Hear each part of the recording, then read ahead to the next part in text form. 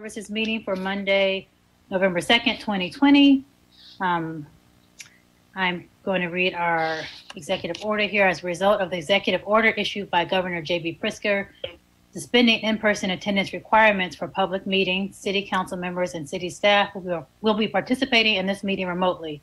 Due to public health concerns, residents will not be able to provide comment in person, but those who wanted to make comments could sign up on the city email list. I believe we have commenters already. So I will call on you at the appropriate time based on the topic you want to speak on. Do we have to vote on that, Nicola? Yes, we do. Okay, can you please call the roll? Or actually, I've motioned that. Can I get a second, I guess? Second. Second. Okay, Alderman Fisk, Yes. Alderman Braithwaite, Yes. Alderman Ruth Simmons, Yes. Alderman Ravel, Yes. Alderman Fleming. Yes. All right, so that motion carries. Thank you. Next is HS1, which is approval of minutes from the regular meeting. This is for action. These minutes are from October 5th. I move approval. Second. Thank you. Nicola, the roll, please. Alderman Fisk, Aye. Alderman Braithwaite, Aye. Alderman Ruth Simmons, Aye. Alderman Ravel, Aye. Alderman Fleming. Aye. Thank you. Next is public comment, but I thought in this committee, don't we take comment with the topic item? You can. Yes. Okay. All right, so we'll do it that way. So let me see, I have to go back to that list. So HS1, looks like we have no topics. Alderman Ruth Simmons, can you move HS1, please? Yes. HS1. Resolution 90R20 designating the portion of Church Street between Darrow Avenue and Dodge Avenue with the honorary street naming sign of Clifford James Wilson Way. The Parks and Recreation Community Service Board recommend adoption of Resolution 90R20, naming that portion of the street after Clifford James Wilson's Way. I move approval. Second. All right, any discussion? Go ahead, Alderman Ruth Simmons. Yeah, just discussion, requesting support of this.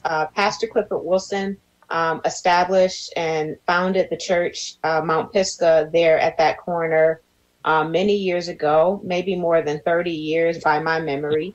And outside of the faith community, he has served many in need in the Fifth Ward and beyond through clothing drives and other charity and philanthropic efforts, as well as being a chairperson of Evanston Own It, one of the founding members there, working on violence reduction strategies, supporting our summer youth job program, and being an overall pillar of the community and a leader searching or providing unity and wellness and safety and progress. So I'm hoping that we can support this street naming sign.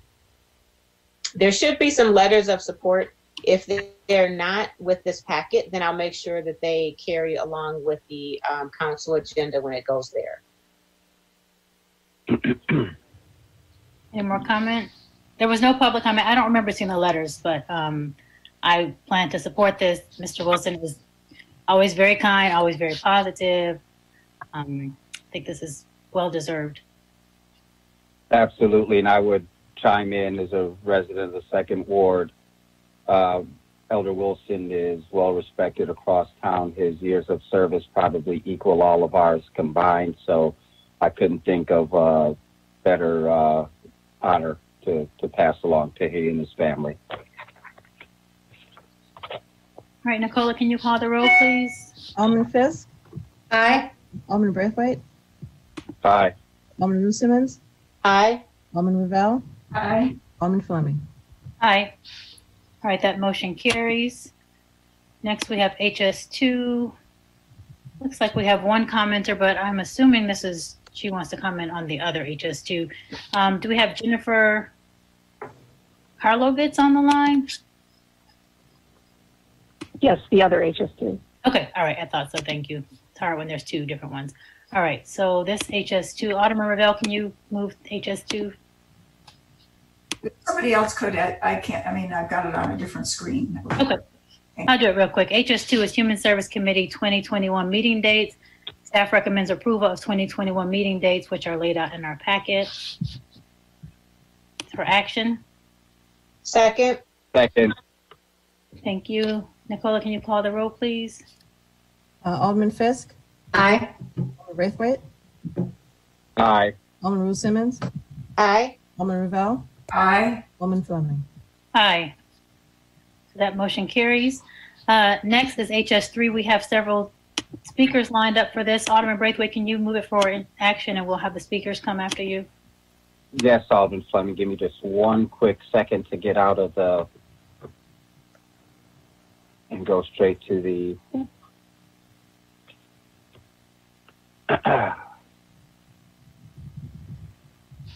Thank you for your patience. H3 is for action. Staff recommends the Human Services Committee review and approve a proposed community member relief fund, which would provide emergency assistance through the city's General Assistance Office to undocumented Evanston residents. I will second that. We have, I think, 3 speakers here, so I'll just go in order of which they signed up. The first is Rebecca Mendoza. Rebecca, you'll have 3 minutes to address this. Okay, thank you. And thank you to the members of the Human Service Committee. My name is Rebecca Mendoza. I am the current president. It's asking me to start my video. Again, good afternoon. My name is Rebecca Mendoza. I am the current president of Evanston Latinos, a recently formed nonprofit who since 2017, we're a group of Latino leaders in Evanston, and we've been advocating to city officials as well as other large institutions in Evanston, urging them to provide specific resources, support to the Evanston Latinx and Spanish-speaking community. In early 2020, when the COVID-19 pandemic began to accelerate, it became clear that there needed to be an organization working to support and advocate for the Latinx community. 2 months into the pandemic, as the positivity rate for our Latino community hit 18.3, while we're only 11.8% of the population, we decided to form as a nonprofit, and so we were founded. At the time of our founding, many community members were unable to find resources in Spanish to help them understand the terrifying unfolding events and oftentimes strict requirements to apply for assistance. Due to the city's historically underinvestment in the Latinx community and outreach and the building of relationships, there's a general sense of distrust in addition to fears of public charge by our community, undocumented folks, immigrants, and mixed status residents. In order to find support and access for these resources, many of the residents reached out to us on Facebook through a closed group called Hechos in Evanston in search of resources, information, and general assistance. The lack of access policy at the language access policy, at the city has caused many delays in relaying critical information to the Spanish-speaking residents of Evanston. With short-term assistance from the city of, from the Evanston Community Foundation, we were able to hire a community outreach person to assist with things such as applying for general assistance, housing assistance, registration for SNAP benefits and healthcare services, food security, and online assistance. As a new organization, we are limited in our capacity to fill the many needs of this population and support the city making this service and hopefully others available to undocumented residents, as some of which are longtime residents, having lived in Evanston for 20 plus years. We are witness to the need for this community member relief fund, and so we hope that you will be in full support. Thank you so much for your time. Thank you, Rebecca. Next, we have Stephanie Mendoza.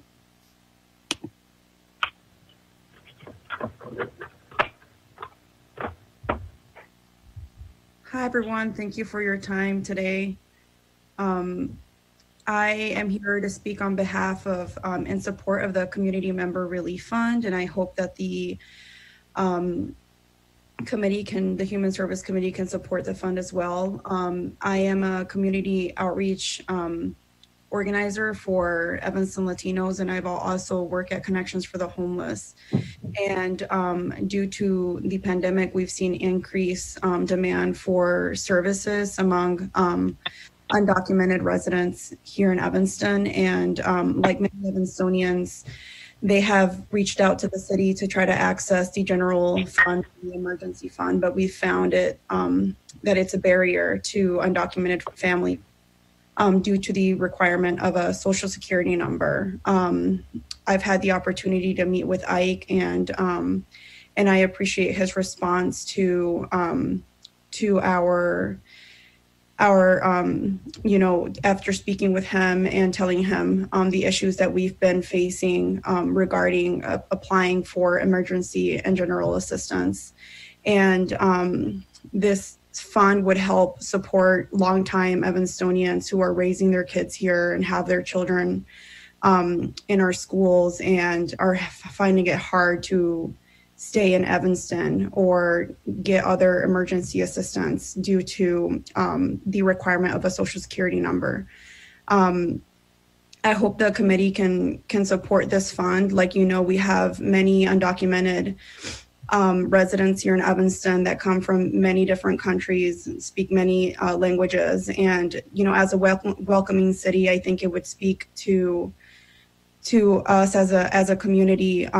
Having this fund will only embrace people and truly help our city be the welcoming city that it strives to be for all people. And thank you, Ike and Indira, for putting this together. And I hope the Human Service Committee can fully support this fund. Thank you, Stephanie. Next, we have Megan Shea.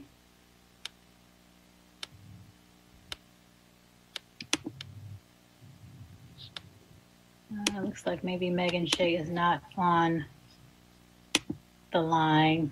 Oh, actually, she provided a written statement of support. Now I can see this. I guess I'm supposed to read this. We'll read her written statement. This is from Megan Shea of the 4th Ward. I wanted to share my statement of support of the proposal to create an emergency assistance program for undocumented families before the Human Services Committee today.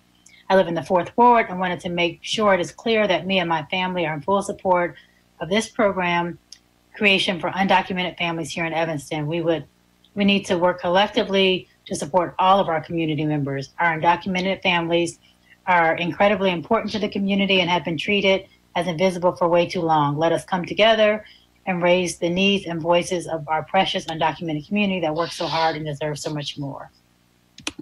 So that can go into the notes. All right, so this has been moved and seconded. So do we have any discussion from the committee? Sounds like a very important program. I'm glad we can do this. Yeah. And if I could share just a thank you to speakers, Rebecca, Stephanie. Earlier in the pandemic, I sat with, there was a committee that was actually formed that Rebecca talked about to address these issues. And so when you think of all the people, the restaurants that are suffering, our citizens that you hear from every day, at the bottom of that list are people who don't have documentation and that are undocumented. And so given the last 4 years of a crazy administration, I'm just really excited that we were able to take this on. So the Evanston Community Foundation has been assisting through private dollars, and I think this is just amazing that our city staff has pulled together. And thank you very much, Alderman Fleming, for your role. So for Ike and Dira, Kelly that's on the phone, as well as the support of City Manager Erica Storley, I think this is just wonderful for that community. And I hope that we use this as a moment when folks criticize, the fact that we don't pay enough attention to the folks in need. Clearly, we can't do enough. I want to be clear about that. There's always going to be more need, but the fact that we've carved out some resources to address this community says a lot about the city of Evanston, and I would challenge anybody on this call or who will hear this or watch this video to find another town that tries our best to take care of our most vulnerable people. So thank you all. Look forward to voting on this. Thank you. Just adding my thanks. Thank you for the community advocates that have seen this through and made it possible. It's been a collective effort. Thank you to all that's involved. This is so important, and I can't wait to vote yes on it. And then there's been a change since, I don't want to say change, but an addition we need to make since the memo came out. As Alderman Braithwaite said, he and I sat on the undocumented task force, and the advocates really did explain the need in a way that I didn't necessarily know existed. And so meeting with Ike and Sarah, we met with Kelly, and the staff really was great. And City Manager Storley had, there was some funds designated for the food pantry. And as we know, the city really came together and gave financial support to the food pantry. And so she agreed to use that funding for this program. So Ike, can you please just update us on that? Because the memo reads that this is going to be all donations from the city, but that is not totally true at this point. Absolutely. Good day, members of the Human Services Committee. This is Ike Ogbo, Director for the Health and Human Services Department. There has been a $25,000 allocation from general funds in order to execute this program. Typically, the U.S. Code prohibits local governments from using tax dollars or city funds for such a purpose. We were able to locate a section in the city, in the federal code, where we can use such funds, especially right now that we are in an emergency. And due to this fact, we're able to use the $25,000 from general funds for this purpose. So this is a program that we, of course, want to sustain. And we also have to think about the future once we are gone past this pandemic to sustain this program. And one of the avenues that we'll continue to explore will be donations. As it stands, we'll use some of the city funds to fund the program, and it will be supplemented by donations as well. So to your point, Alderman Fleming, we'll have to amend the memo to include the $25,000 allocation for this purpose through the general funds. All right, thank you for clearing that up, and that's great. So when this goes to City Council next week, ideally if it passes, then we will have funds set aside for people to start using right away, which is very important given the pandemic and all of the issues that we know people are facing as we look at more shutdowns locally. Any more comments after that last piece that I put in? All right, so seeing no more, Nicola, can you call the roll, please? Alderman Fisk. Aye. Alderman Braithwaite. Aye. Alderman Ruth Simmons. Aye. Alderman Ravel. Aye. Alderman Fleming. Aye. Passes. Thank you. Let me see. What's next? Before we move forward, and it may be in the memo, staff are to Ike, as the head of the Health and Human Services.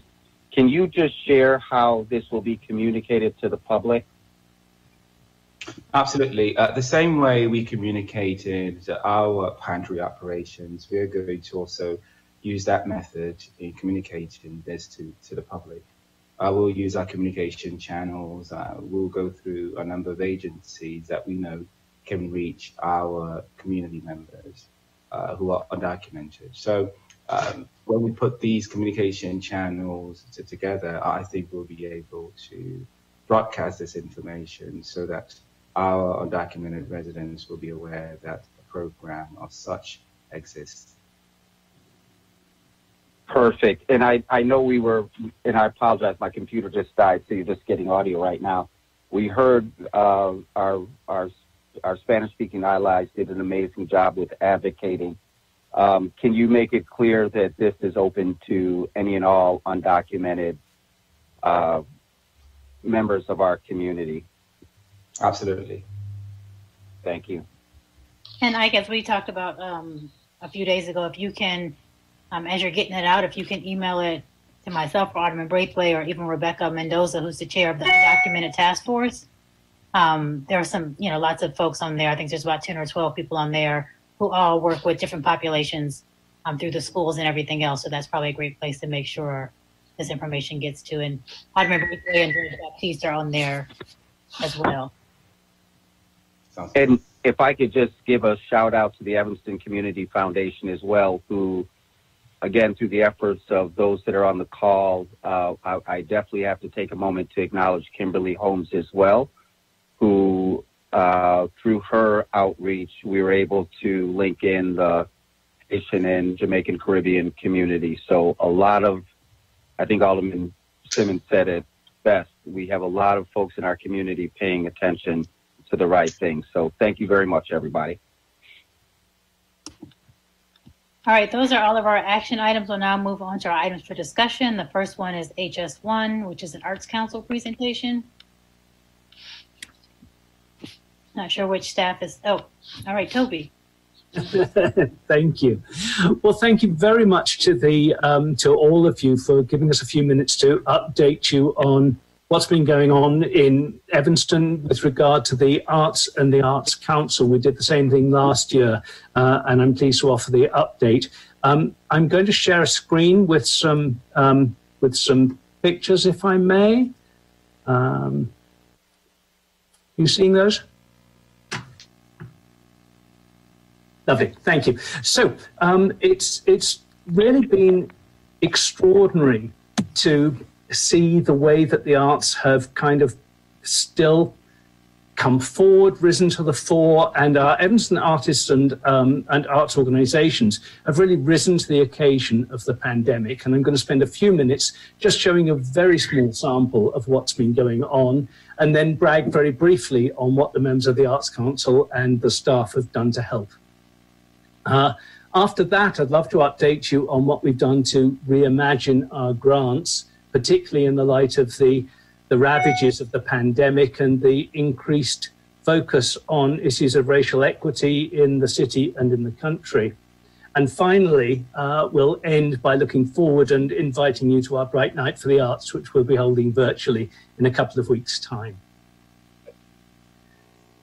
So what you're seeing there is just one example of the way people in Evanston have really harnessed the technology and found ways to play music together whilst being physically apart, one laying down a track and then other people building on it. This is Funkadaisy, led by Rahul Sharma, or to perform from home, whether it's the Evanston Symphony in one corner there, or an absolutely wonderful performance by members of the North Shore Concert Band, where they play a tango for flute and bar tools. And if you needed any further reason to come to our Bright Nights for the Arts, you get to see that video in full. So please do come and see that. It's wonderful. And then people have learned to multitask in extraordinary ways. Howie Godfrey of ETHS playing, I think, about 7 different instruments all together there. Don Kagan of the Evanston Symphony doing the same thing with various forms of trumpet. People are taking their music and their art outside, socially distanced appropriately, in various venues and various musical forms. They're taking the ballet quite literally to the beach with the Evanston Dance Centre and the Evanston Dance Ensemble. And celebrating murals, some of them new, some of the existing. Art Encounter ran a wonderful program of a virtual tour of some of the existing murals from EMAP. Teresa Perrod down in the corner there has been painting garage doors. I'm determined to get in a list and see if I can make a contribution to get mine done, not with council money, but my own. And that wonderful Strength in Diversity mural there.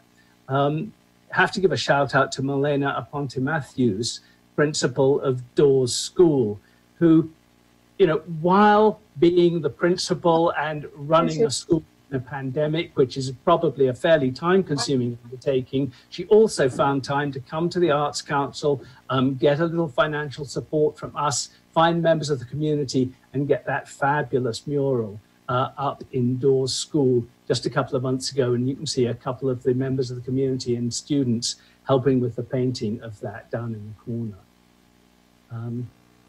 There's been amazing art just spontaneously done in the streets. You're seeing Indira Johnson's there, and some of the work that Evanston May did with Evanston Connects, where, yes, we've all got very important lawn signs on our lawns headed towards tomorrow, but art lawn signs as well with some love to pass around is another great outpouring of art. And people have really utilized the sidewalks and the studio, store and retail windows to have displays that people can see without having to go inside. We've had tons of those, and Evanston Art Connects has done a great job of spreading the word about those. And obviously on the streets, some very important messages being painted. ETHS basketball on Dodge with Black Lives Matter, Evanston Art Centre in their side lot, some of the work that Ben Blunt has been doing. And in the streaming media with Rick Ferguson of the musical Offering, our own BJ, Arts Council member of Northlight, fabulous 3 nights of COVID raising money by ETHS, and perhaps the most impressive individual effort in the streams there being the work that Kimone Hendricks has done to celebrate Juneteenth virtually, complete with a Zoom performance directed by Tim Rose of Fleetwood Jourdain. The kids have not been forgotten. We have a wonderful program of royalty reads, setting up little free libraries with filled with books with BIPOC role models in the literature set up there. And 6 different organizations working severally and together who made efforts to distribute over 1,500 art kits free to underserved kids stuck at home during the lockdown.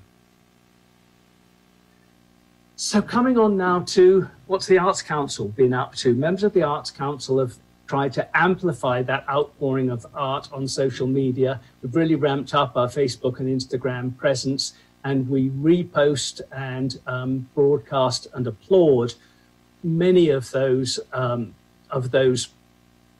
sharings that are coming from all over Evanston. We've all had too much Zoom, but there have been a couple of really quite important meetings that we've held, convening arts organizations and artists on issues of managing through the pandemic and of just dealing with our reactions to equity issues as they hit the arts community and our arts endeavors. And I'm pleased to say that we've got 3 new public art installations that have gone up in the last couple of months. We've worked with Chicago Sculpture International on a leasing program. They've been extremely helpful. And those 3 lovely pieces there in Iden Park, Quinlan, and I think our first ever installation in the 5th Ward at Twigs. So coming on to the last section, what have we done to reimagine our grants? Well, I remember very well that Alderman Braithwaite a year ago looked me in the eye, we were in person then, and said that he was looking for the Arts Council to seek ways to augment revenue, not just spend the money.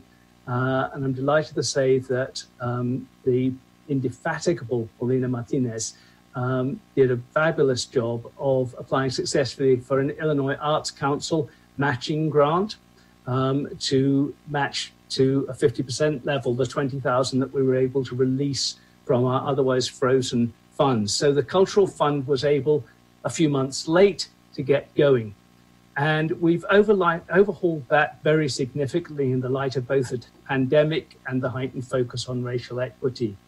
We've had an equity working group with 7 BIPOC members and 2 white ones who've been working with us for over a year now, and we adopted all of the input that they brought forward, which was really 4 main things to make the grants more inclusive and bring a more equity lens to that whole program. Firstly, community arts groups were invited to apply for the first time. It had been only available to 501c3s before, which really rather ruled out some of our grassroots organizations and had an unintended consequence of making it a rather white group that applied in the past. We streamlined the questionnaire to 3 questions rather than the previous 7 narrative questions to make it more accessible, and honestly, because our arts organizers are so busy just keeping things going during the pandemic. Very importantly, we announced in advance that applications from Black, Indigenous and people of color, both organizations and programs serving them, would be favored for these grants. And our judging panel was predominantly BIPOC, 6 out of the 8 members. So what did all that do? Well, we're pleased to say there's always more to be done, but we're pleased to say that they made a real difference. Our applications for the Cultural Arts Fund went up by 65% this year. 60% of those had never applied before. The same budget of $30,000, 10 of which came from, as I say, the Illinois Arts Council, was distributed to 21 grantees rather than 12 last year, because the Arts Council was determined to spread what was available amongst more people. 43% of those grantees had never applied before. And really the bottom line, the metric that we feel most pleased with, is that this year 71% of the grants went to BIPOC organizations or projects primarily serving BIPOC or underserved populations. That means that 15 out of the 21 grants went to BIPOC organizations, whereas only 3 did out of the 12 last year. So we feel that we're heading in the right direction with that work, and we'll certainly continue. The equity working group is determined to keep working together and see what else we can do to bring that equity lens as thoroughly as possible to all the work of the Arts Council. These are the organizations, 21 organizations that we were able to make grants to under that program. And finally, looking forward, the main thing that I wanted to do, and also James Deeb, who is the Vice Chair of the Arts Council and is also on the call, was to thank you for your continued support, to ask you, even in a year where budgets are so constrained and there are so many needs, to continue to support the arts as we move into the budget process for next year. And let's celebrate the absolutely vibrant artistic community that we have here by please joining us for what this year will be a virtual Bright Night for the Arts. That's where the mayor will present the mayor's awards for the arts. It'll be held on Thursday, the 19th at 5 o'clock. It'll take just over half an hour. We'll have Zoom and streaming details, which we'll forward to you in the next week or so. But thank you so much for everything that you do to support us, and for the time to just give you a very brief update of what's been going on, what the Arts Council has been up to. If there are any questions at all or comments, I would love to take them now. Thank you.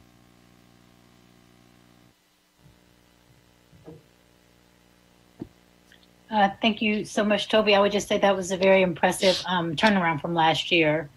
I think when I first got here, we were talking a lot about murals and these really big projects, and it was neat to see the pictures and see so many smaller projects that are still just as tangible to the community. And I know that several of the families really like the bunny that's over here in the 9th Ward, so thank you for that. Any more comments from the committee? I do. So this is Alderman Robin Rue Simmons, and just thank you. Thank you to the entire Arts Council. As Alderman Fleming said, the expansion of the services that have been delivered, the creativity, the innovation, the new commitments to the 5th Ward have been certainly appreciated and celebrated. We love our new art installation in Twitts Park. We love the murals. We really appreciate the grant awards for this year's arts grants and how that's going to expand really important programming like the Juneteenth Parade, like Evanston Made, and so many others. I have grown to really appreciate the arts and how it is a community benefit, a community development benefit. It improves our aesthetics. It's just really enriching, and I can't thank you enough for being so responsive. Even the coming Black Lives Matter installation, I understand that's being held up, but really appreciate that you have figured out a way to have a permanent Black Lives Matter art installation. So thank you very, very much. Actually, Alderman Ruth Simmons brought that issue up about the Black Lives Matter signage. Is there something that we can do on our side if we're interested in helping move that along? Is it still kind of stuck with the CTA approval process? Do you know, Toby? Hi. Yes. No, I can speak to that, Alderman Fleming. Can everyone hear me? Yes. Hi, this is Paulina Martinez. Sorry, my camera is not quite working right now. Not really to answer your question. At this point, we've also missed the mural season. It would be kind of hard to paint a mural right now. It is something that I'd love to talk to you offline if you have more questions, but it's going to come down to us finding an alternative wall for that specific mural. Yeah, we can talk about it more offline if you'd like to know more about that. All right, thank you. All right, Toby, well, it looks like there's no more questions or comments, so thank you so much for that update. Thank you. All right, next is HS2. Alderman Fisk, can you bring that one in? And then we have a couple commenters for it. Yes, I don't have my... Oh, okay. I'll do it. No problem. Okay. HS2 is the banning outdoor games involving the consumption of alcohol that can be viewed from a public right-of-way or adjacent property. Alderman Fisk recommends City Council review and discuss an ordinance banning outdoor games that would involve the consumption of alcohol that can be viewed from public way and adjacent property. This is just for discussion, so we don't need to move. I'm going to call, I think we have 2 speakers for that. Jeremy Vanetta.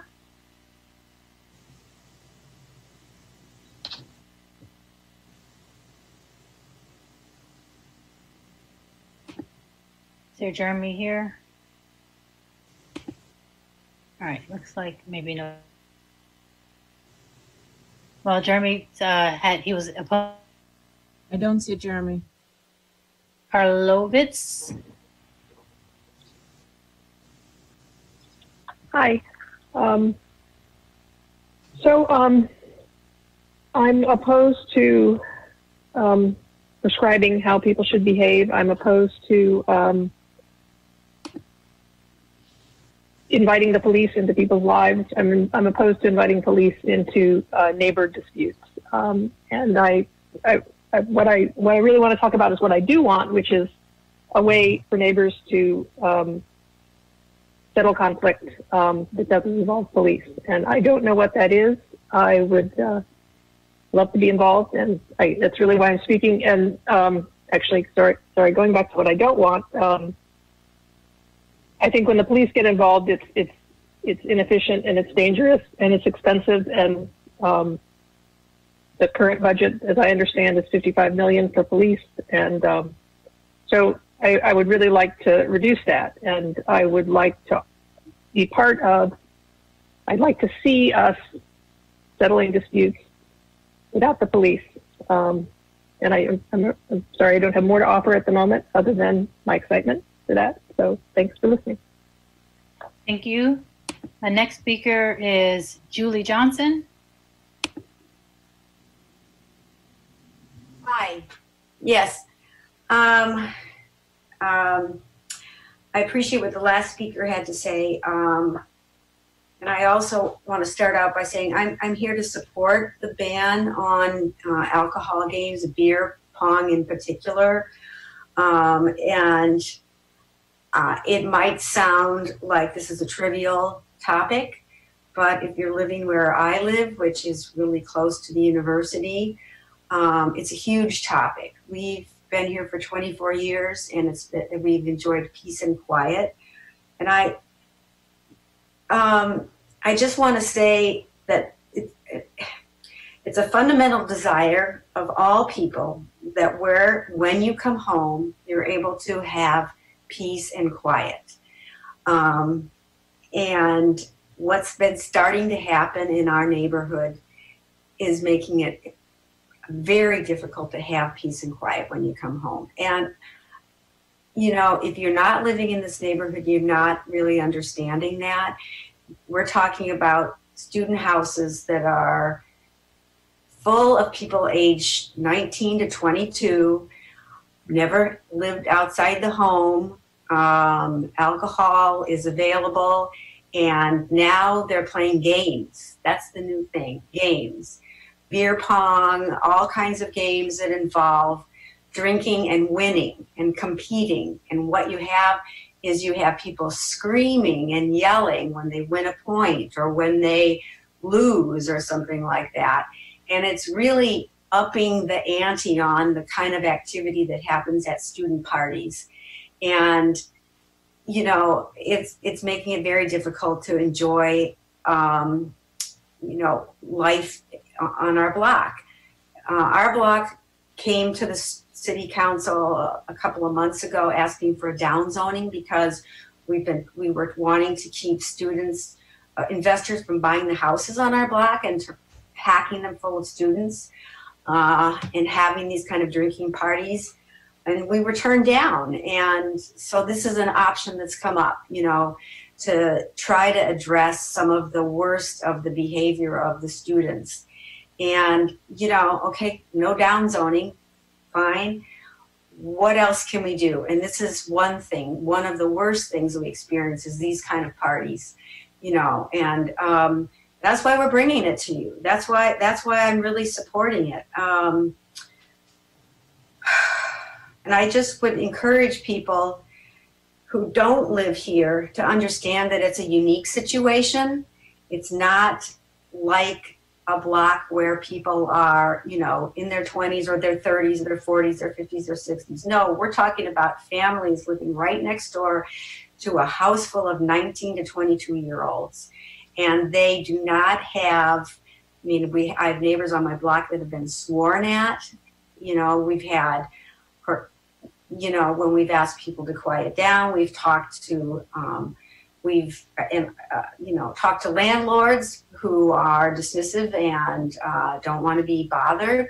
So this is a suggestion, and I think it could have a powerful deterrent effect on some of the worst of the party behavior. So that's what I wanted to say. All right, thank you, Julie. And our last speaker on this topic is Sean Peck-Collier. Hi. I guess I'm really confused about why this is even up for discussion. Are we trying to make our town a dry town?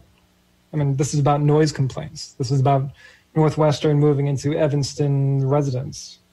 If the issue is with the students, call Northwestern and have them deal with it.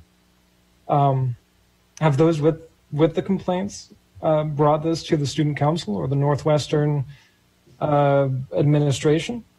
I mean, the ordinance as introduced in this agenda literally is talking about making drinking beer in a fun context on your own property or private property illegal if someone else can see it and takes an issue with it. So why, after everything that we have been seeing and the public conversation that's happening, as our older folks put it, are we even considering involving punishment or the police in this context? Not only is this a ridiculous concept to begin with, getting in trouble for having fun on your own property or private property for, you know, that you're renting, it's ripe for racial bias, as we are seeing with bike citations, traffic and pedestrian stops. I ask our older folks, please use your foresight and equity lens and nip this discussion in the bud. Thank you. Thank you, Sean. All right, Autumn Memphis, do you want to speak to this? Sure. Yes. Okay, well, I think Ms. Johnson said it pretty well. This is an issue that has been a problem for some time, both in my ward and in the 5th Ward, probably more in the Fireman's Park neighborhood, but it is now spilling over as more houses are purchased by investors and absentee landlords and basically unsupervised activities, causing problems for neighborhood residents, both in the amount of nuisance and noise and litter and just difficult behavior. And frankly, the reason why I brought this to the committee was, as you can see, on the agenda for discussion, because I really don't know what we can do to help these neighborhoods that are clearly suffering. Now, the way it's been explained to me from one of the Fireman's Park neighbors is that these parties, the drinking games that are prohibited by Northwestern University, their alcohol policy says none of these games are allowed on campus. So, but when they spill over into the neighborhoods, what happens is that you can attract 50 to 100 or more students who not only fill the front yards, but the sidewalks and the streets, and cause congestion and just all sorts of safety issues as well. Now, for the 1900 block of Orrington, there is a dormitory 50 feet away across the street on Orrington, Foster Walker, and then the sorority quads that are just around the corner, literally just feet away on Emerson.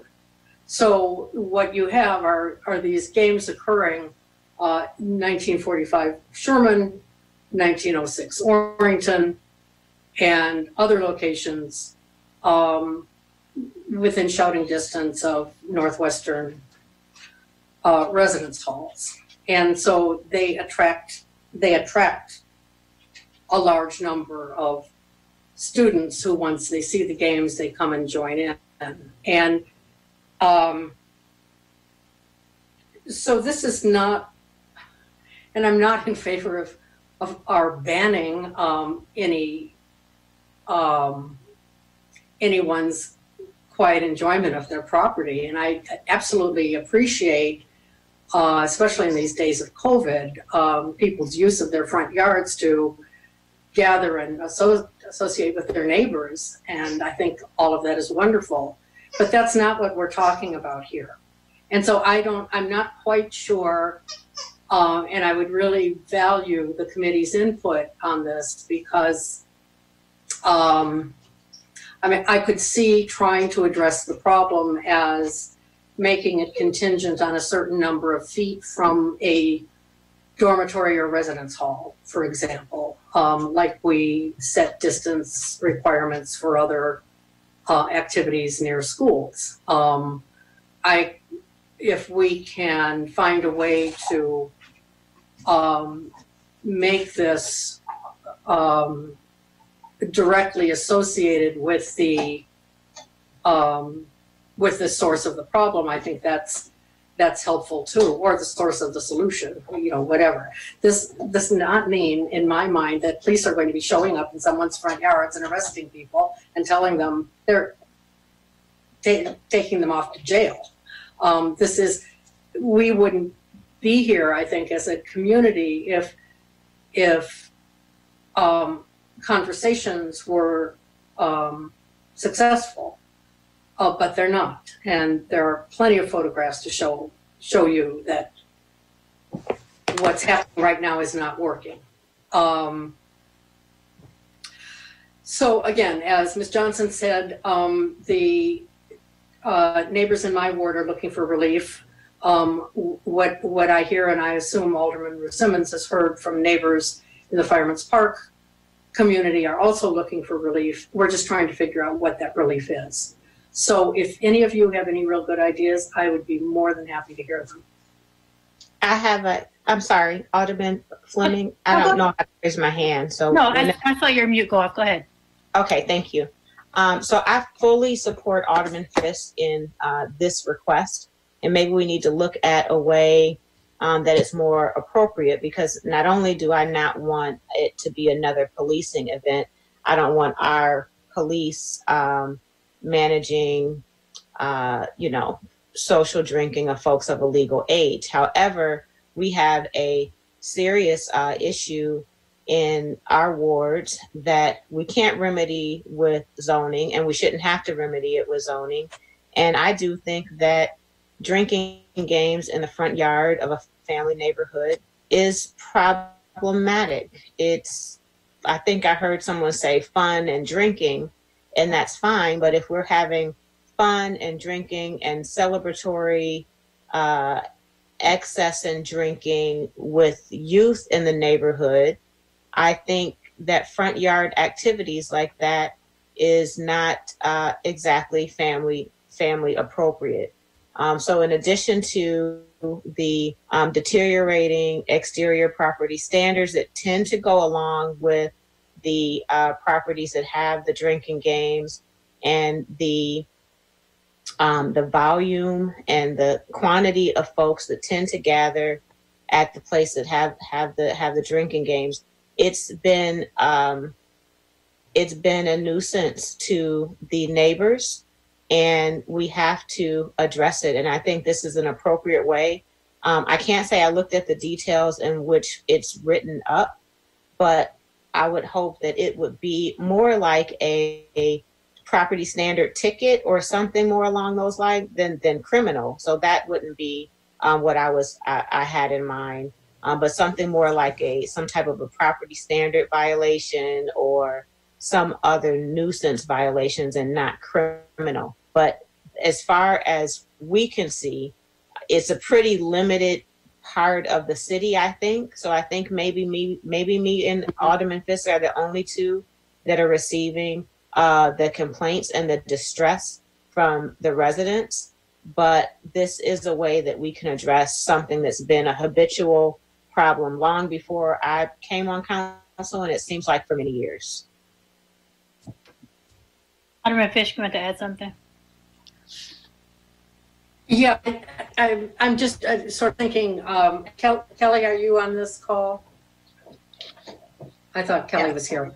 Oh, there she is. Okay, so I'm thinking of a couple of things. I mean, my thoughts this afternoon were if we can tie this into proximity to residence halls, or maybe that's a possibility. Although I'm not sure in the end part is there. I just don't know what distance requirements would be. Anyway, so that's one thought that I had. The other thought I had is that there are there is at least one local landlord that I know of she is very strict on what she will allow the occupants, as the students in her houses, to do. And I would love to make that prohibition part of lease requirements, but that would be a private, I think. Kelly, you need to help me here, because I don't. I'm trying to think of. I don't know that we can require any ordinance to be adopted into somebody's lease agreement. We can. Okay, I'm trying to think of a way that we can not impose restrictions on the entire city, but how we can target the problem areas in these two wards and give the residents some relief. If the issue, from what I'm understanding, seems to be stemming from student activity, and it's, Northwestern has adopted a rule or a policy that drinking games are not allowed on campus. Right. It seems strange to me that a student could walk across the street 10 feet and then partake in the same type of rule prohibition that their school does not allow. So we could look at distance requirements to residence halls, for starters. if that is the main issue. The legitimate governmental purpose here seems to be, we have the safety issue, right. Noise complaint. I mean, this also involves binge drinking, is my understanding. So, which is probably, right. I would surmise that's why the university has adopted that rule to prevent binge drinking activities, which are very dangerous to people. So we'd have to look into a little bit more where the proximity is occurring in Northwestern, if that is the only area that we're noticing these types of issues. And, I don't know if we're noticing this citywide or if this is just specific to certain wards. So I have a question. If it is a violation of Northwestern policy, then can Northwestern not enforce their policy to their students off campus? They don't have a student conduct or some sort of student handbook in what is appropriate or not, and they can't. Okay, go ahead. It looks like you got an answer, Judy, Alderman Fisk. Yeah, I do. So on the Northwestern Student Conduct Handbook, it talks about prohibited and restricted conduct. Under alcohol, it includes, and good reasons, includes drinking practices or games that encourage participants to consume alcohol or promote intoxication, and any paraphernalia that supports such activities are prohibited regardless of age. And then it goes on down to specify more. So I guess I would ask the Division of Student Affairs. I don't, what we have seen in the past is that the university and NUPD do not respond. I'm sorry for the dog. Do not respond to these issues, and which leaves the students as City of Evanston residents living off campus is what it is. If they're not in a university building, then these principles do not apply. Now, we were talking earlier this afternoon, Kelly, on a different Zoom call with a different set of neighbors who are also having student problems of slightly different nature, that Northwestern will respond in cases that are related to COVID, and specifically not wearing masks or engaging in behavior that's not consistent with their COVID policy. But that doesn't extend, as far as I know, and I've spoken with Dave Davis about this, does not extend to this type of behavior. Although I have to say, I have called Dave in the past on these and have requested that NUPD go and talk with the students. That rarely happens. Now, Alderman Simmons, I don't know what your experience in the 5th Ward is on this, but again, the messages that have been shared with me from the 5th Ward are pretty similar to what I've experienced in my ward, which is NUPD is not much of a help. Now, a few weeks ago, there was an effort to go door to door and knock on doors in the 5th Ward, requesting that students follow a certain kind of behavior.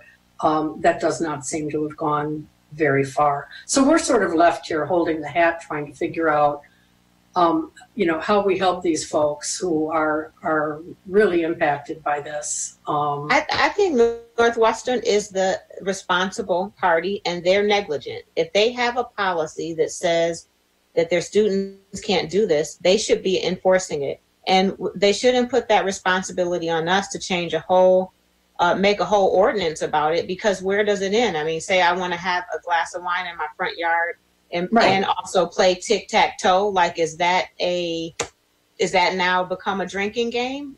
So why is Northwestern doing more? Is someone from Northwestern here to call? Before we move to Northwestern, may I speak? I just got on the Zoom. Jeremy, yeah, I called you earlier. You weren't here. Can you? Yeah. I will call on you before this topic's over to allow you to give your public comment. Not now. In a minute. yeah, as the committee finishes up, I mean, just for discussion, so we're not going to vote on anything, but I will let you have your public comment on one stuff. So is no one from Northwestern on the call? Dave or Tony or? No, there's no one that I'm seeing from Northwestern on the call, just based on the names here. But I do agree. I mean, I empathize with the neighbors. I don't think this is a zoning issue. If there are some property standards issues, I think, you know, those are another thing. But I am concerned with, again, trying to set this, and I appreciate you, Alderman Fisk, for saying you're trying, you don't think this is perfect, because this just opens up, I think, a can of worms for other neighbors neighbors having a barbecue and you call, and, you know, I think it unfortunately opens up a lot of things, because I don't know that we can hone it into just a certain different geographic area. But if it is a student code of conduct, even if they're off campus, they're still students. They're here to be students. Northwestern has an entire police department and many more resources than we have. And I don't know how they operate, in which they can say, we're not coming to this house full of our students because it's not on, our campus proper. I think that is negligent. And I know that you guys talked about having a meeting with them after the last conversation around zoning. I'm not sure if that happened, but, and I don't know, if we put our police in this situation, or even our city staff, then it becomes a whole thing that we're picking on students and we're not student friendly. I think it opens us up for a whole lot of other grief that we don't need to have if it's limited really to beer pong at however many houses that we know are Northwestern students. So saying that, I don't have a great remedy. I think if it was a C ticket, it seems like you have enough neighbors that will call and we would gladly sign the C ticket. Then that also then is putting more resources on us as a city to manage that part. But yeah, I feel like Northwestern is large enough and has enough resources that they should be able to come to the table with something. I don't know if they have the capacity to write some kind of ticket for their students when they see them doing things even off campus. Kelly, I understand what you meant about binge drinking, but I'm concerned with that would mean if we are going after some kind of binge drinking ordinance for people who are, struggling and recovering alcoholics, if we're, I just think that puts us in another kind of slippery place. And the way this is written with, kind of you can't be doing this activity anywhere where someone else can see you, that really just puts kids back in their house binge drinking or doing whatever games they're doing, which I imagine from Ms. Johnson's point is still pretty loud, right? If you got 20 19-year-olds in the house drinking and partying, I imagine it's still loud for Ms. Johnson and the neighbors. So, Judy, has Northwestern at all been helpful? I mean, I want to think that they've been somewhat helpful. Or when people call Northwestern PD, do they just say, well, we don't monitor because it's off campus? You're on mute, Judy. Sorry. Right. They don't respond to these issues. These are considered to be off campus. And remember, Halloween night, they said our responsibility ends at the campus, and that's right. And that's pretty much the way that it is. I want to say a couple of things. First of all, I want to thank Kelly for, she came up with a wording from an ordinance in New Jersey. That was not to be the Evanston ordinance. That was an ordinance that is a, wording that is withstood, as I understand it, challenge. And that was a suggestion that I don't think fits us here in Evanston, because I don't want to, as I said, do something that is going to, affect the entire community. There are a lot of people who like to play, alcohol-related games in their yards, and that's fine. We don't want to limit that. What we want to do is figure out how to address this problem. But I think all the wishful thinking in the world, and I'm more than willing to have more conversations with Northwestern, but I've had a lot of them. And all the wishful thinking in the world is not necessarily going to get them to come over and tell their kids to settle down or to follow university guidelines. Those university guidelines, and please go read them. I think I sent you all the link. Those are specific to university-owned properties. We're not talking about university-owned properties. We're talking about properties in the city of Evanston, not owned by the university, but owned by absentee landlords who are not there to enforce the behavior of the tenants in their buildings. Now, most everywhere else where you have neighbors playing these games in their front yards, there's some responsible adult around who is going to be able to help if there's a situation or control a situation. This is not the same thing. And I think Alderman Simmons and I have been really, really struggling with how to, again, provide the neighbors some relief. So you can send us off as a committee. You can send us back to Northwestern. We can talk to them again. But we'll be back here in another month or two and tell you that that's not going anywhere. Now, I would love to be wrong, and I'm happy to do that exercise. But somehow we've got to figure this out, because it is having a really devastating effect on the neighborhoods that are affected. And I think to say to the neighbors, you're going to have to endure this because we don't want to say anything, negative that might be interpreted negatively towards students, sends the wrong message to our residents. I mean, somehow or another, we've got to figure out, again, how we can have a dialogue on this that actually gets us somewhere rather than just keep talking and talking about it. Judy, I want to jump in because this isn't new. This has been going on for a very, very long time. I came into office hearing about this. Northwestern should have been here. They know that this is on the agenda. Dave or Tony or somebody that can answer to their student conduct and their handbook should have been here and not allow this to be our problem to manage. They see that it is causing a strain on our neighbors. They're desperate for a solution, considering downzoning and everything else. They should be here. They should be enforcing this. I was not even aware that there was already policy in their handbook. They should be enforcing their own policy. And I would like this to come back to committee with Northwestern staff present to give us some response on why they are not enforcing, or some commitment that we can hold them publicly accountable to, that they will enforce this if this is in their student handbook. Excellent suggestion. Yeah, and I'm fine with that. I think that's a great idea. I'm just saying, don't hold your breath. That's all.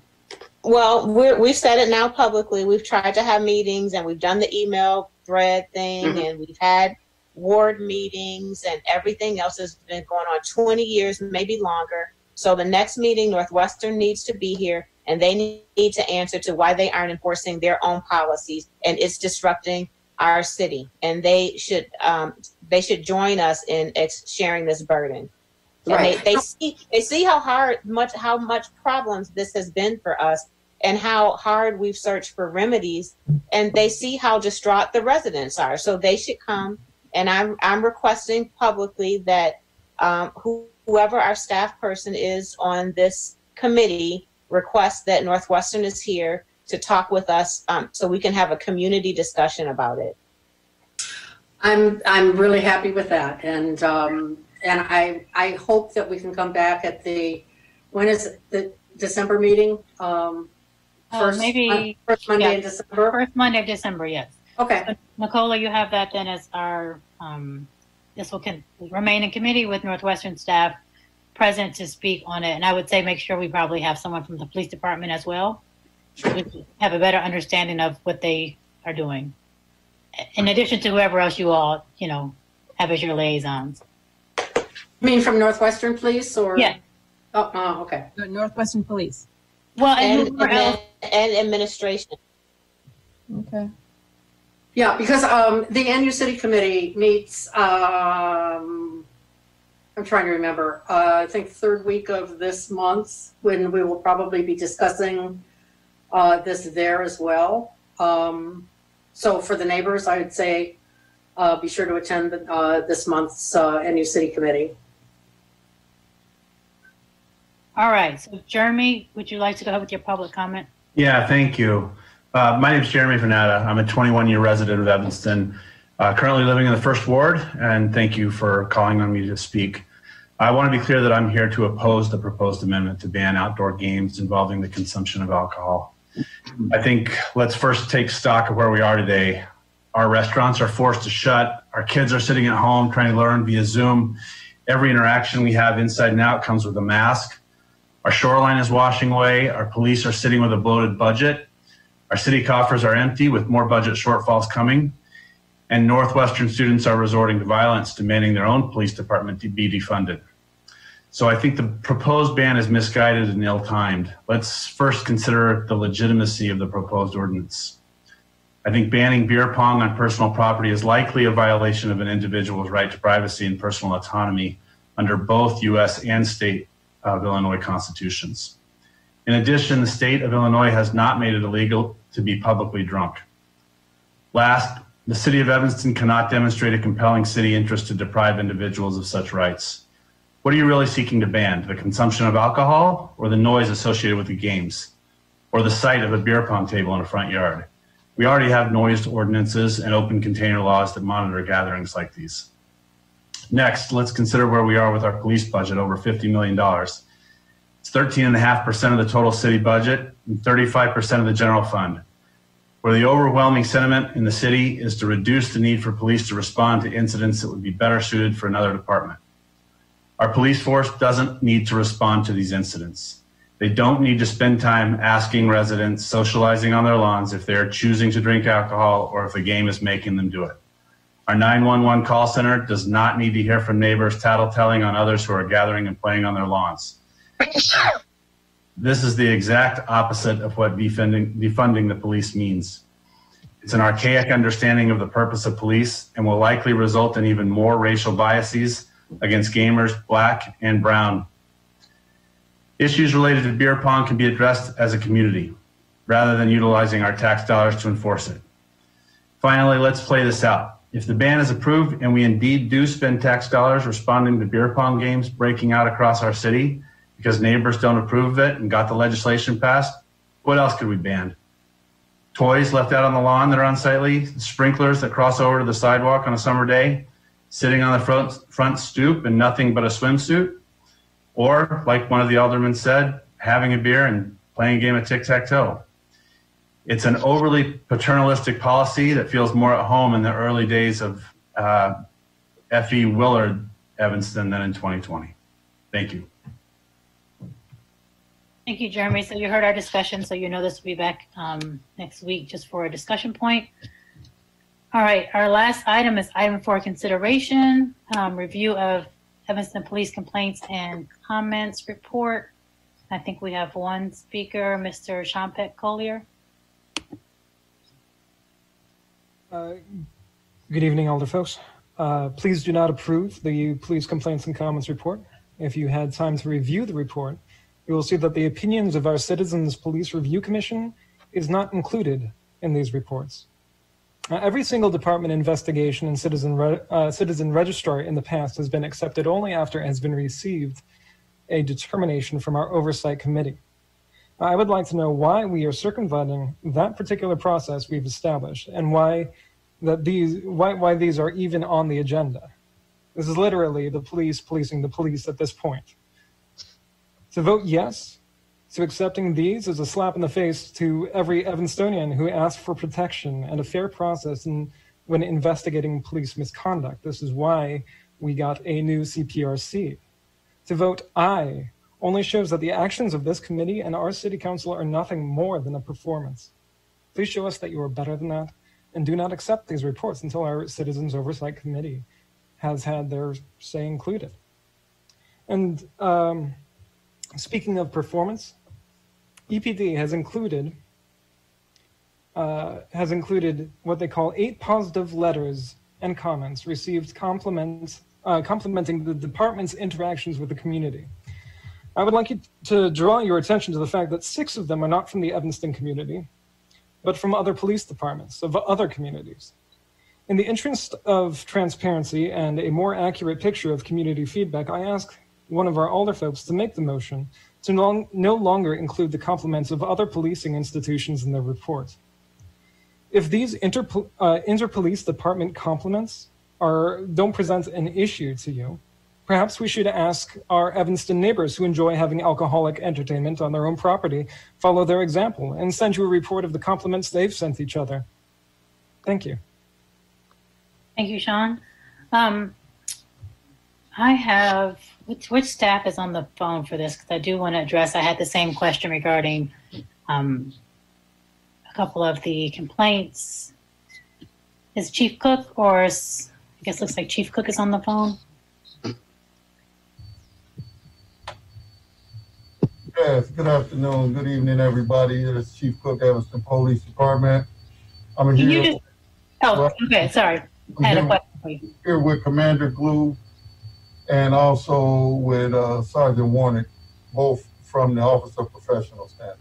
Okay, so I did ask the question, I was there earlier about the citizens review. So can you give us the answer for that, please, why they're not listed here? Yeah, these were sent through the committee. I'm not sure why it's not attached on there. Yeah, so the final report is, and I know we had discussed this, will be on the next one. Based on just trying to get the Citizen Police Review Commission up and running, we had to get them training. They weren't able to make, so we can get these actually done. If you notice, some of these are from the beginning of the year. We needed to get these through because we're almost a year out on some of these complaints because HSC kept getting canceled and we didn't have the Citizen Police Review Commission. In the minutes from the Citizen Police Review Commission is the discussion of all these cases. Going forward, they will have on all these summaries, and then these are just summaries of the cases. And going forward, they will have the findings and recommendations, and also the HSC will be provided a report that is, yeah, and the findings. It'll be based on the Eugene Police Department and Citizen Review Police Commission there, that type of report, and Kimberly Richardson's helping with that as well. So we'll have that for the next meeting going forward. Okay, thank you. Yeah, these reports, I think one was from January, one was from February or so they are very old. Yeah, they're old because, the committee kept getting canceled. They would cancel the meetings. And then we were in a process of organizing the new Citizen Police Review Complaint Commission. And then we had to get them trained. That took some coordination. So now those reports had been answered by us. We had reviewed them, and they had went to the committee and looked at. It's just not attached right now. But they didn't make a finding because of their training and such. They did actually make a finding, and it's just they didn't complete the final report that is per the ordinance, and that is something that has to be taken up with the commission. It was just determined that it was going to go forward without that final report. They did make a finding, and their finding was on all three of the cases before Human Services tonight was that the investigation was thorough. They did not feel that anything was neglected in these investigations. So, and like I said, it'll be available in the minutes for the CPRC. Okay, so that actually is different than I didn't know that. I thought that they just looked at them, but they did not make a determination because they were still going through the training process. But if they did make a finding, I would like that, added to the minutes of these departmental inquiries, as we've done in the past, so that people, if they're looking at them, do know, they have been through them and they did make a finding. I wasn't aware that they had made a finding. Our earlier conversation. Ma'am, they just didn't provide a report with it. Yeah. Okay. So I think the report is important for us to have. I do have a comment after looking at the video for all three of these. So DI, I think it's 2001. I can't remember the first digit. I just have it written as 01. I do think that the finding of Rule 6, which again I don't have in front of me, so maybe you can read it for us afterwards, and Rule 20 are accurate. There was the gentleman, I guess there were two complainants, but the one complainant did ask about having some kind of ordinance or fine for the neighbor who he had the issue with, and the officer didn't explain to him. He said, well, that would be a nuisance, but the officer did not explain to him that he did have an option of having a C ticket for a nuisance written, which was what the resident was asking. And so I think that was, missed on the policeman's part. And also the complaint did reference where the resident, the lady, was threatened with being arrested if she continued to call the police. And I understand the police was trying to make the point of, that she's a frequent caller. However, I don't know that the rule is we arrest someone for calling the police too often. I understand that it is a misuse of resources, and we're asking, citizens not to do that. But him explaining to her that she would be arrested if she continued to call. I'm not an attorney, but I don't think that is something that we can necessarily do. So I would like that one to be. My opinion is that when the finding was not correct in Rule 6 and Rule 12, he should have been found, sustained or guilty. Can't remember the terms you all used for that. The other ones, I thought that they were correct. Well, we looked at all three of them. We'll take a look at the one you're talking about. But, when we have people constantly calling and calling back to back, that constitutes disorderly conduct. And it is a misuse of resources. But we'll take another look at it. Okay. And disorderly conduct, though, Chief, just so I understand, is that an arrestable offense? Is that a C ticket? Yeah, it could be a ticket. We could do it. It could be an ordinance ticket.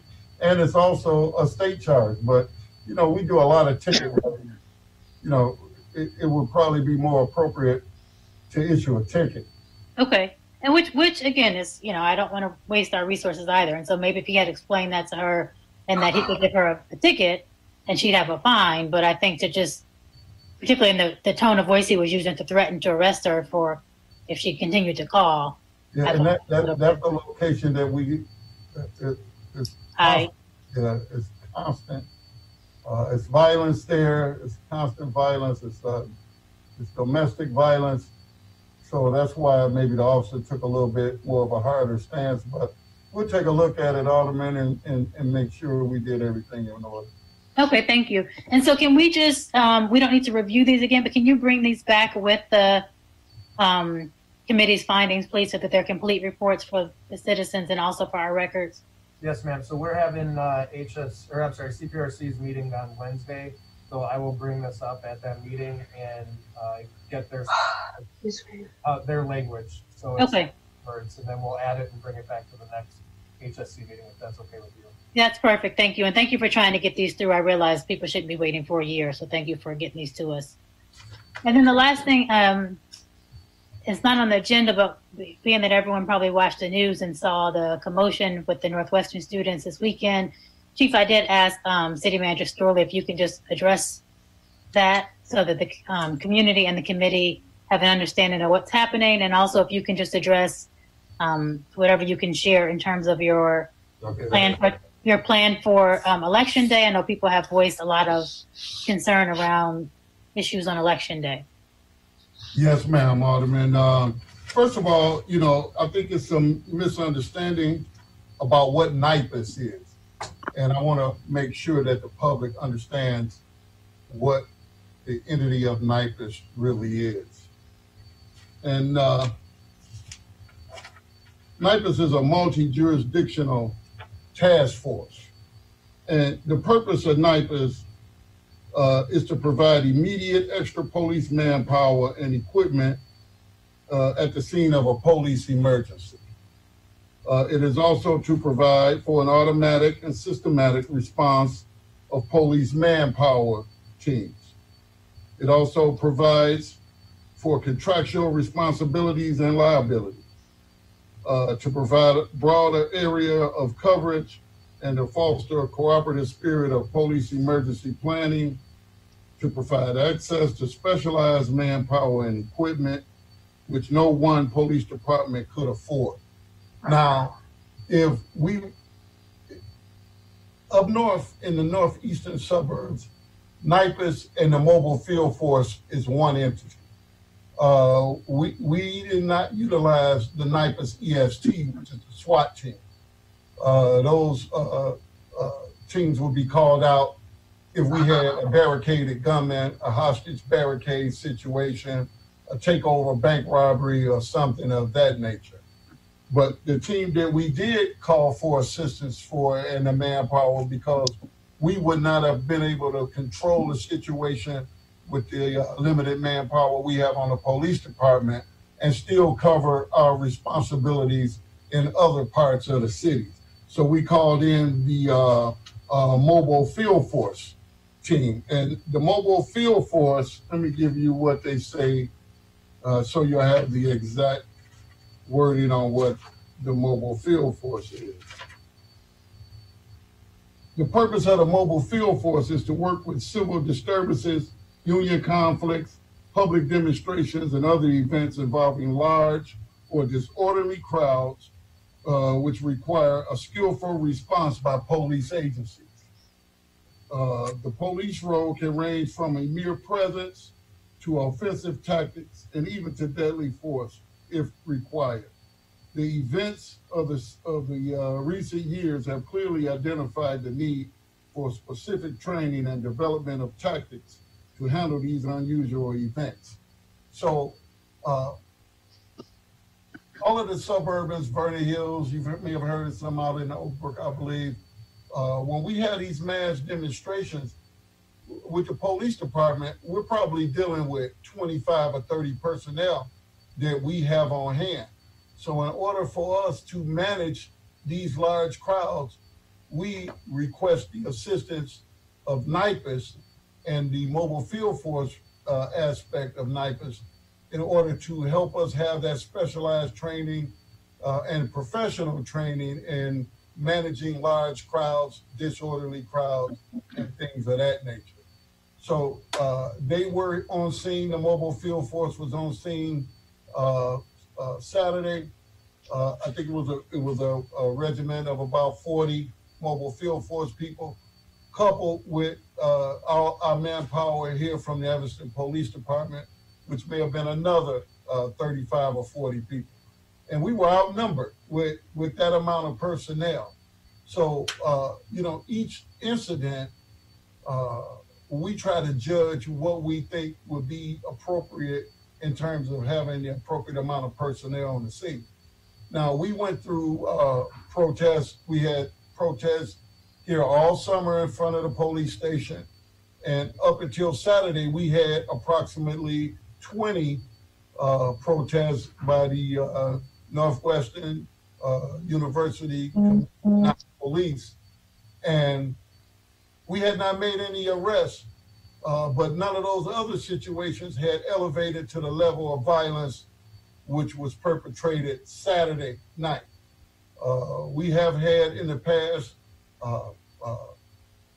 criminal damage with respect to graffiti, windows broken out, and things of that nature, and we didn't make any arrests. But we drew the line when our officers started to get injured. It was dangerous. We had people throwing bricks. We had lasers being pointed in the officers' eyes. We had public destruction of our business district. And as we all know, our business district is really in a turmoil, not only financially, but trying to maintain people that want to come and visit our town. So that's why we utilized the force that was necessary. We don't think it was unreasonable. And we limited our arrest to that one person that did an injury to a police officer. So that's basically what I have to say right now. Thank you. Any questions from the committee? Alderman Rayfield. Thank you, Alderman Fleming. Chief Cook, I think you may have touched on this, but I recall over the weekend we saw a number of different posts on social media that was a little bit confusing in terms of the origin of the fireworks. Can you share again, two quick questions. There were fireworks that was being shot off. I think you mentioned the laser dots. Just where was the fireworks coming from? And then the second question that I have in terms of the use of force, do the officers who come in from the offside agencies, Chief, have the authority to use whatever force necessary to control the crowd, or are you responsible for allowing that? I don't know if that's the best way to ask, but I think you know where I'm getting at. Yes.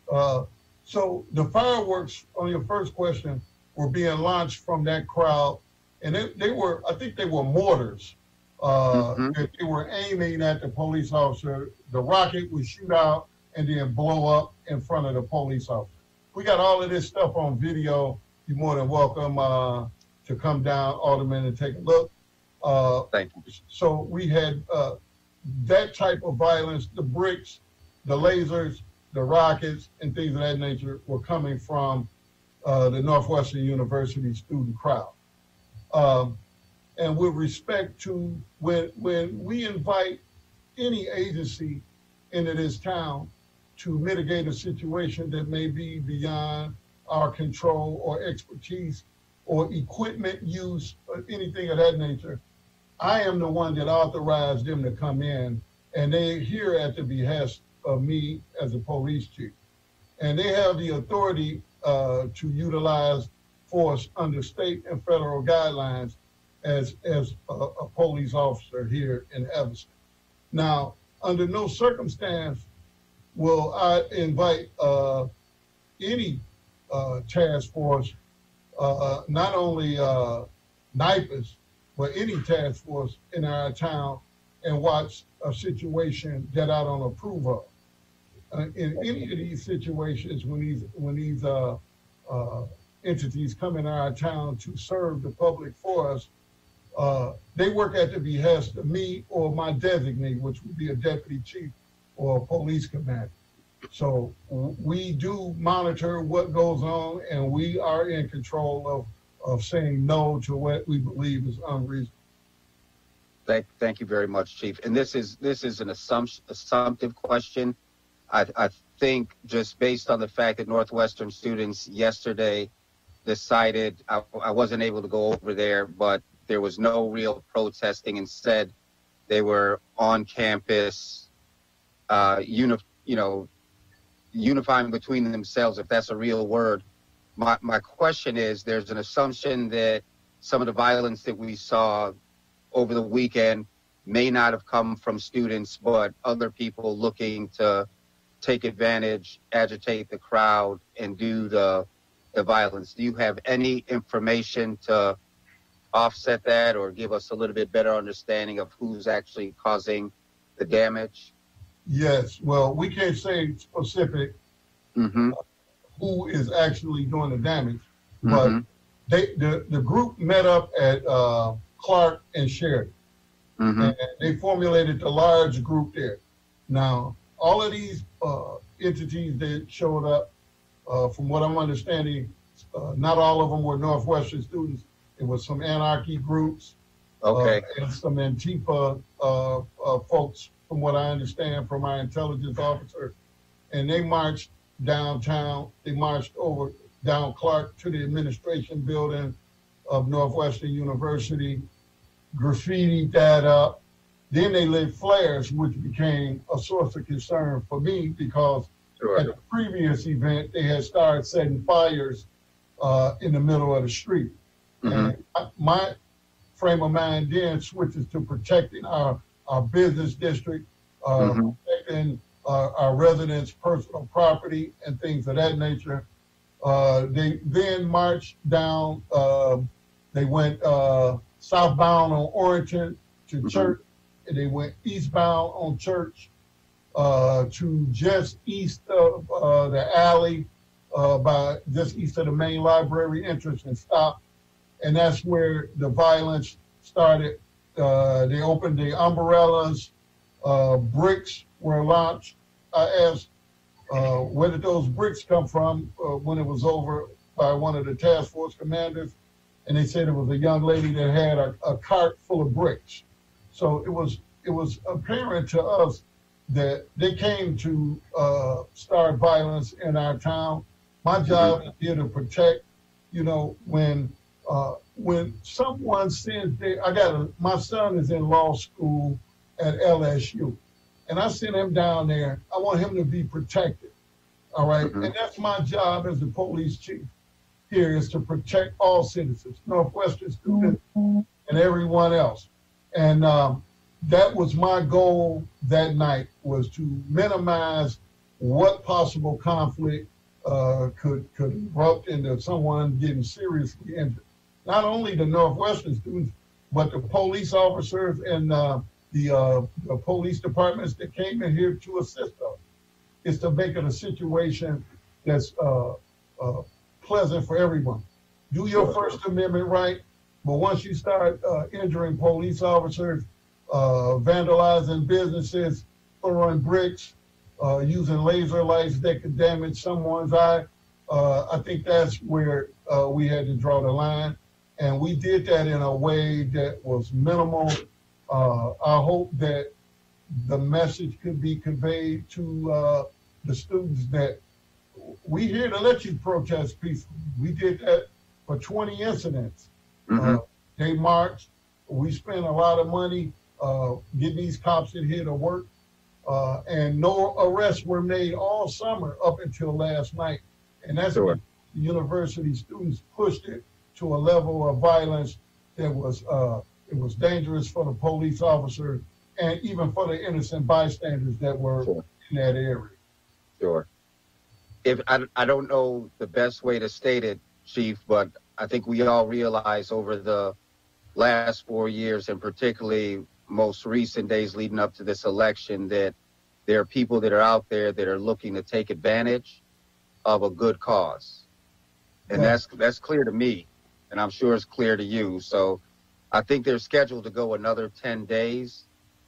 And I'm just hoping that that message can be conveyed to Northwestern. I mean, earlier we heard comments. I had to step off the call for a moment in terms of reaching out to the university, but I would agree with you. That is a strong message that needs to be conveyed probably to the student body. And I would even go so far to say their parents, for those kids that are under the age of 21, that they need to be very mindful of their rights to protest and be very mindful of those that will come from outside of our community to take advantage. So I would encourage you, and I will pass along the same concern to our mayor and city manager, that we're doing everything that we can, particularly on the eve of an election. So thank you very much for your service and your report.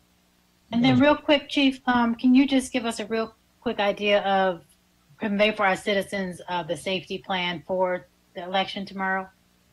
Yes, we have a thorough safety plan that's in effect. We've canceled days off for police officers to be here. We're going to be patrolling the poll sites. We've instructed our officers not to enter the poll sites unless requested, or if we get a call of some violence inside of a poll site. Other than that, they're going to be patrolling the lots and around these election sites. The mobile field force, which we had at the Northwestern University protest Saturday, we will have limited access to them on election night because they got to serve the whole northeastern part of Illinois. So the closest mobile field force people will be in a location where we can get to them quickly and they can get here. So that is our plan, and that'll last for the whole week of through Friday of this week. All right, thank you very much. Hopefully we have no incidents, but given everything we have going on in 2020, I think it's better to be prepared. Yeah, we have no intelligence. We, we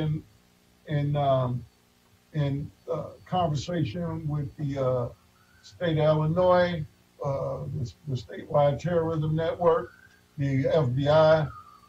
We have people here that are assigned to the FBI. He was in here today.